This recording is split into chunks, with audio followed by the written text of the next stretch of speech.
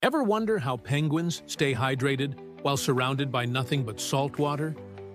You might think they fly to the mainland for a sip of fresh water, but the truth is way cooler and, honestly, a bit like a superpower. Penguins have a special gland right above their eyes called the supraorbital gland. Think of it as a built-in, super-efficient desalination plant. When a penguin gulps down a mouthful of ocean water, this gland goes to work, filtering out the excess salt from their bloodstream. But where does all that salt go? It gets concentrated into a salty brine, which then drips out of their nostrils. So, if you ever see a penguin that looks like it has a runny nose, it's probably just sneezing out the salt. It's an incredible adaptation that lets them live and thrive in the harshest marine environments.